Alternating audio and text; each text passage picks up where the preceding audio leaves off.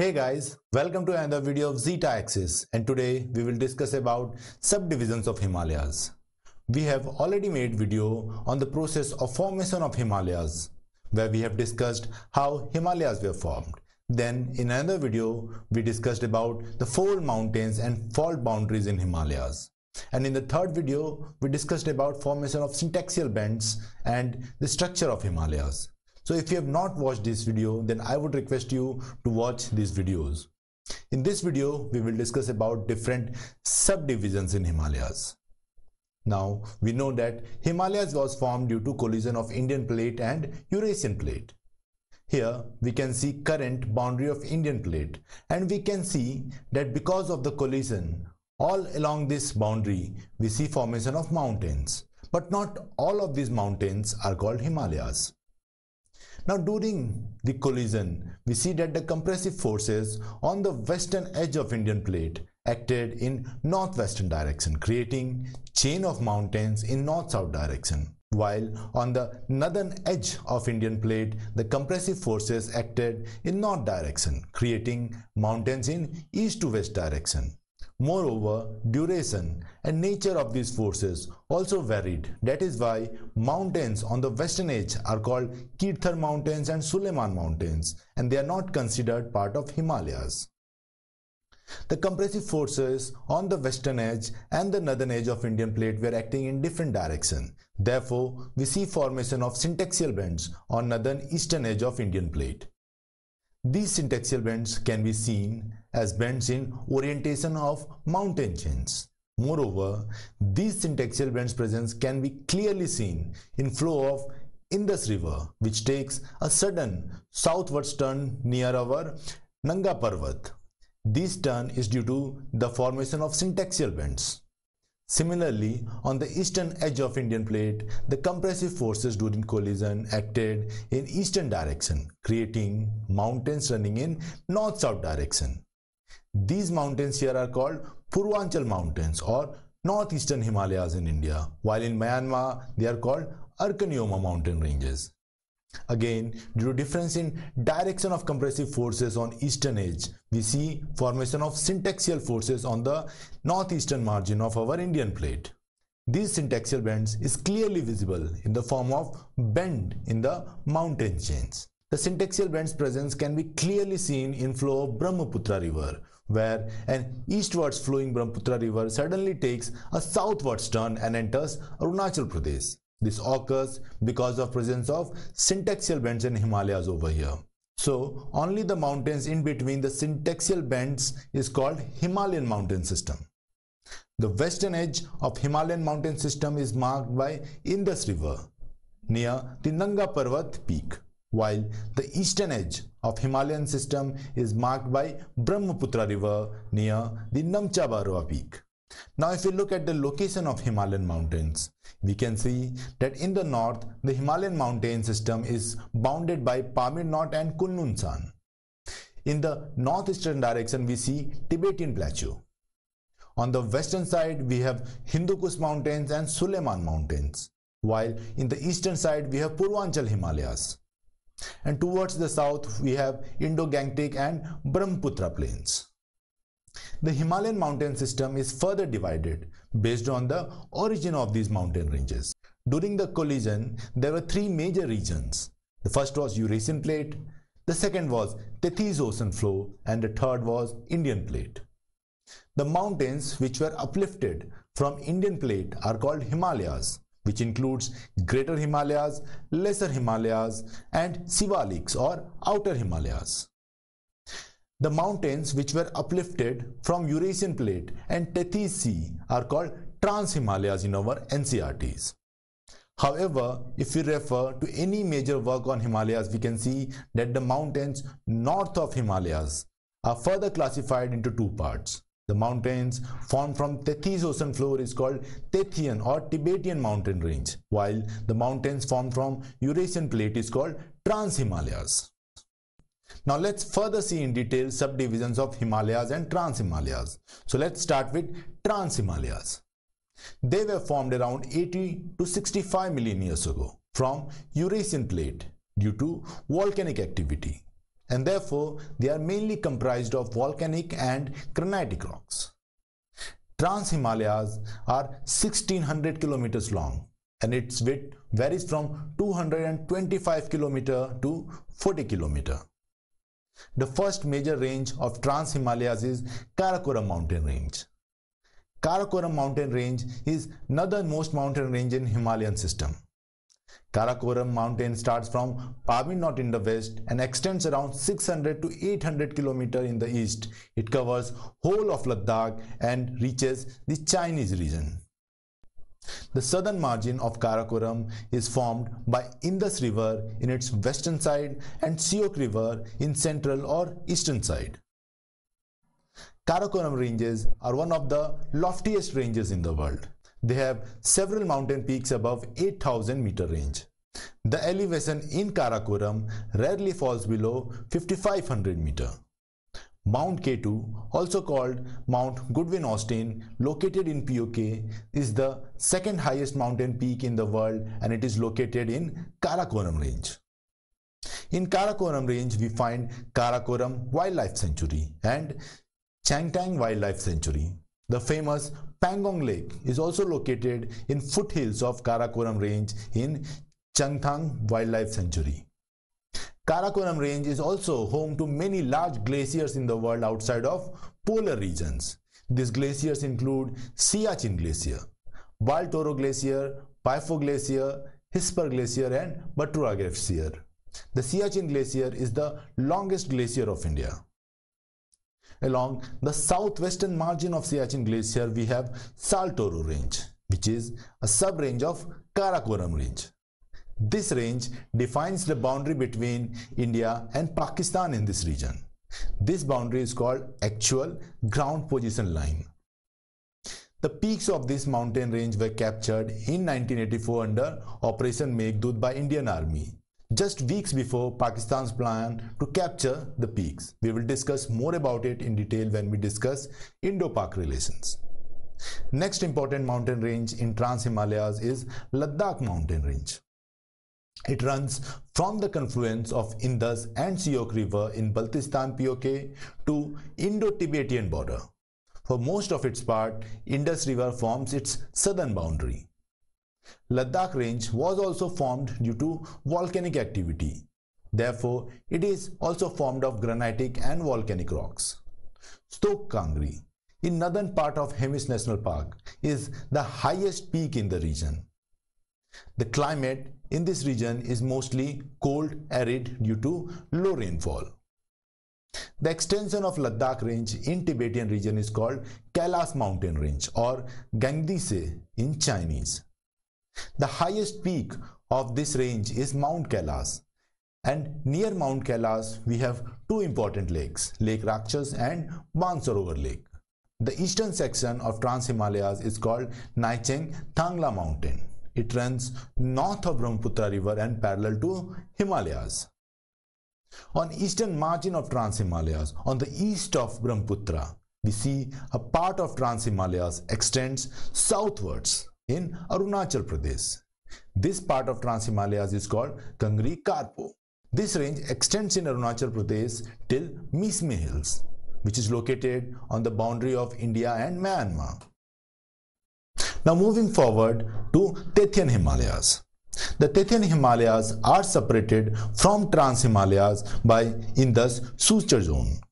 The suture zone basically means a tectonic line along which two continental plates collide and join with each other. So, Indus-Dasangpo suture zone is the region where Indian plate comes in contact with Eurasian plate. Now let's move on to Tethyan Himalayas or Tibetan Himalayas. Now, the Tethyan Himalayas or the Tibetan Himalayas were formed due to upliftment of Tethys ocean flow. That is why we see large amount of fossils and sedimentary rocks in these mountains. Average width of Tethyan Himalayas is 100 kilometers, making it broadest zone of Himalayas. The major range of Tethys Himalayas is Jaskar range. It extends from Suru River in Kargil to Karnali River or Kali River on Indo-Nepal border. Jaskar range is mainly found in Ladakh Union Territory and Uttarakhand. The mountains do not show significant presence in Himachal Pradesh. The highest peak of Jaskar is Mount Kamet located in Uttarakhand, while Mount Rio Purgil is located on Himachal-China border. Hemis National Park is located in Jaskar range between Indus and Jaskar River. Kibber Wildlife Sanctuary and Gangotri National Park also cover some parts of Jaskar range. Now let's move on to Himalayas. The Himalayas is separated from TransHimalayas or Tethyan Himalayas by South Tibetan Detachment. The northernmost part of Himalayas is called Greater or Higher Himalayas. These are a continuous chain of mountains from Nanga Parvat to Namcha Barwa. The range has very few gaps, mainly provided by antecedent rivers like Satluj, Ghagra, Kosi, Brahmaputra or Sankos. Due to compressive forces acting from southern side during the upliftment of Himalayas, the southern slopes of all Himalayan mountains are steep compared to northern slopes. The greater Himalayan rocks experienced very heavy compressive forces during the upliftment process, causing crystallization and metamorphosis of the rocks. Therefore, the greater Himalayas range mainly have crystalline, igneous or metamorphic rocks. Greater Himalayas has an average height of 6100 meter and it is 25 km wide. Greater Himalayas is home to some of the loftiest mountains in the world. Some of them include Mount Everest, Kanchenjunga, Manaslu, Lhotse, Dhaulagiri, Annapurna, Badrinath, Nanda Devi, Nanga Parvat, Nunkun Mountains. In Greater Himalayas, in the Jammu and Kashmir Union Territory region, we find Dhachingam National Park and Kishtwar National Park. Pin Valley National Park, Khir Ganga National Park and Greater Himalayan National Park are present in Himachal Pradesh region of Greater Himalayas. Gangotri National Park, Valley of Flower National Park and Nanda Devi National Park, which is also part of a biosphere reserve, is located in Uttarakhand and are part of Greater Himalayas. The Kanchenjunga National Park of Sikkim is also located in Greater Himalayas. Molling National Park in Arunachal Pradesh is also located in Greater Himalayas. Greater Himalayas is also home to many important glaciers which are source of important rivers. Some of the important glaciers of Greater Himalayas are Daimir Glacier near Nanga Parvat, Rupal Glacier, Safad Glacier and Drang Drung Glacier of Jammu and Kashmir, Bandarpuch Glacier from which Yamuna originates and Gangotri Glacier from which Ganga originates are both part of Greater Himalayas and are located in Uttarakhand. Uttarakhand also has Melam Glacier, Pindar Glacier and Mana Glacier. The Zemu Glacier of Sikkim is also a part of Greater Himalayas. Now let's discuss about Lesser Himalayas. Main central thrust separates Greater Himalayas from Lesser Himalayas. Lesser Himalayas is formed of metamorphosed sedimentary rocks and minor volcanic and granitic rocks. It is about 80 km wide with an average height of 1300 to 4600 meters. Lesser Himalayas houses some of the famous hill stations of India like Simla, Mussoorie, Ranikhet, Nainital, Almora and Darjeeling. Lesser Himalayas can be further divided into sub-ranges. The first and most important is Pir Panjal range. The Lesser Himalayas in the Jammu and Kashmir region is called Pir Panjal range. It extends from Kishan Ganga river in the north till Bias river in Manali. Pir Panjal range is the largest section of Lesser Himalayas. Dev Tibba and Indrasan mountain peaks are the two most important mountain peaks of Pir Panjal range. Indrakila National Park is also located in Pir Panjal range. The Pir Panjal separates Kashmir Valley from Jammu region and therefore we see there are many passes which connects cities in both these regions. The Jawahar Tunnel under Banihal Pass connects Banihal and Kazigand, while Atal Tunnel under Rohtang Pass is also located in Pir Panjal range. Rohtang Pass in eastern Pir Panjal range also connects Manali and Lahore. In between Pir Panjal and Greater Himalayas is located Kashmir Valley, which is famous for Karewa deposits. We will discuss Kashmir Valley and Karewa formation in detail in another video. Now the next part of Lesser Himalayas is Dhauladhar mountain range. The Lesser Himalayas in Himachal range is called Dhauladhar mountain range. It starts from Dalhousie and stretches across Himachal Pradesh. It merges with Pir Panjal range near Manali. The highest peak in Dhauladhar range is Hanuman Tibba, which is about 5,980 meters. Dhauladhar ranges are formed only in Himachal Pradesh. They do not spread to other states of India. The Kangra Valley lies between Lesser Himalayas and Shivaliks in Himachal Pradesh. In Uttarakhand, the Lesser Himalayas are split into two branches. The first is called Mussoorie Range, which is located very close to Dehradun city. The highest peak of Mussoorie Range is Mussoorie. The next part of Lesser Himalayas is Nag Tibba, and it is parallel to Mussoorie and it extends till Nepal border. The Govind Pasu Vihar National Park is located in Nag Tibba range. After Nag Tibba, the Lesser Himalayas enter Nepal, where they are called Mahabharat Lake. Now moving forward, let's discuss about Shivaliks. Shivaliks are separated from Lesser Himalayas by main boundary thrust. Shivaliks, which extend from Jammu to Assam in the east, has an average elevation of about 900 to 1500 meters, and the width of Shivalik varies from west to east. It is wider in the west and very narrow in the east. The maximum width of Shivalik is 45 km, while its minimum width is as less as 8 km. Shivaliks, for most of its part, are continuous mountains except for a 80 to 90 km gap in West Bengal between Tista River and Raidak River. The Shivaliks in Jammu and Kashmir region is called Jammu Hills. In Uttar Pradesh, we see an extension of Shivaliks entering into Uttar Pradesh, which is called Dudhwa Range. In Nepal, the Shivaliks are called Churiya Ghats. In Arunachal and Assam region, we see that Shivalik mountains can be further divided into smaller mountain ranges like Dafla, Miri, Abor, and Mismi. The southern slopes of Shivaliks in eastern part of Nepal to Assam is covered with thick forests, which are called Tarai forests. But the forest cover sharply decreases in western region due to decrease in rainfall. The southern slopes of Shivaliks is home to a large number of national parks and wildlife sanctuaries.